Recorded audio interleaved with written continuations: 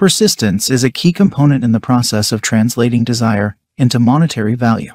The power of will is the foundation of perseverance. When united properly, willpower and desire form an irresistible combo. Men who amass large riches are sometimes described as cold-blooded and vicious. They are frequently misunderstood. They have willpower, which they combine with tenacity and put behind their aspirations in order to achieve their goals. The majority of people are willing to abandon their goals and objectives at the first hint of adversity or disaster.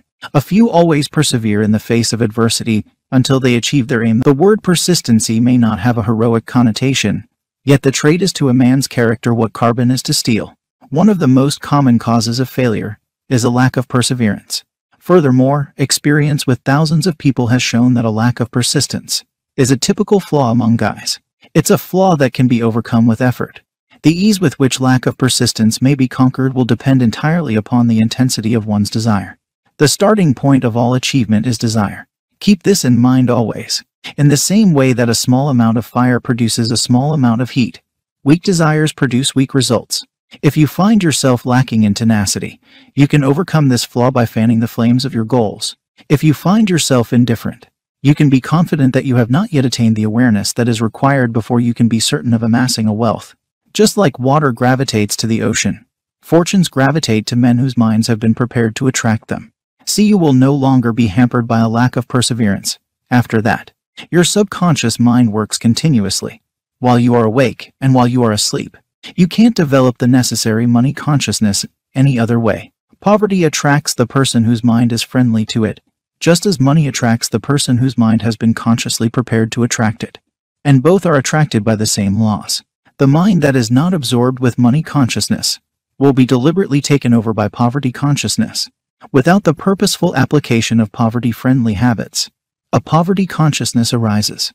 Unless one is born with such a consciousness, the money consciousness must be constructed to order. If you fully comprehend the implications of the above assertions, you will recognize the value of perseverance in the acquisition of wealth. You will be defeated even before you begin if you do not persevere.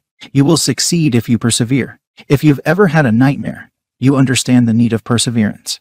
You're half awake in bed, feeling like you're about to be suffocated.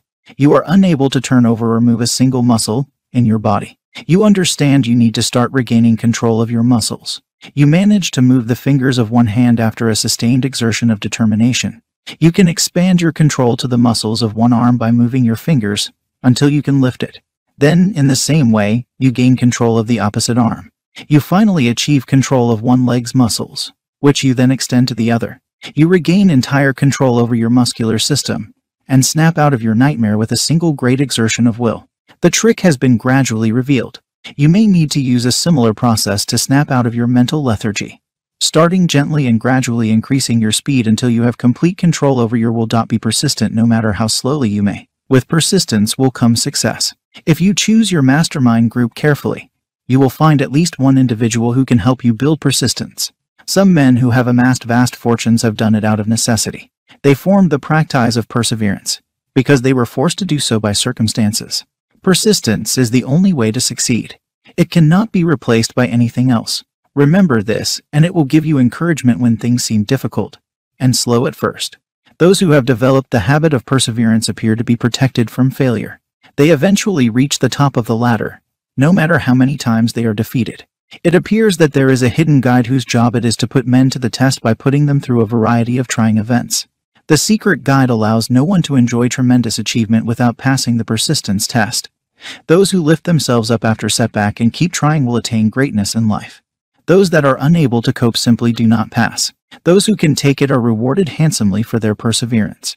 They are compensated for achieving whatever goal they are pursuing. And that's not all. They get something far more valuable than monetary compensation: the awareness that every failure carries the seed of an equal advantage. There is an exception to this rule. A select few people have personal experience with the value of perseverance. They are the ones who refuse to see failure as anything more than a blip on the radar. They are the ones whose ambitions are pursued with such zeal that defeat is eventually transformed into victory.